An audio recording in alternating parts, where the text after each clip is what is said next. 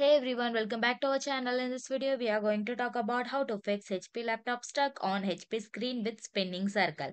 If your HP laptop is stuck on HP screen with spinning circle, it can be quite frustrating. Here are some tips you can try to fix the issue.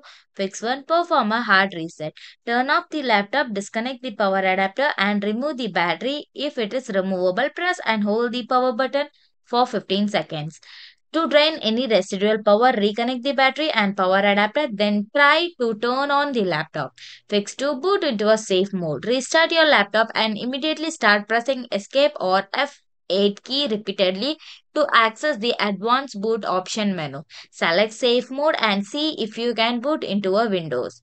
Fix 3. Use Startup Repair. Use the Windows installation or recovery media to boot into the recovery option.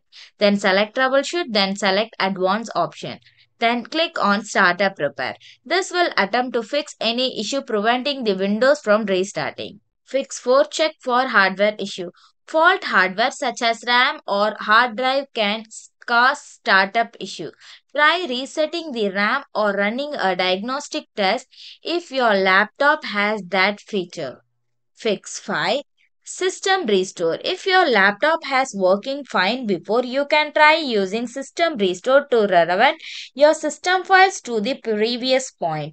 Boot into a safe mode and access the System Restore from the Advanced Startup option. I hope it will be useful for you. Thanks for watching. Please do like, share and subscribe to our channel.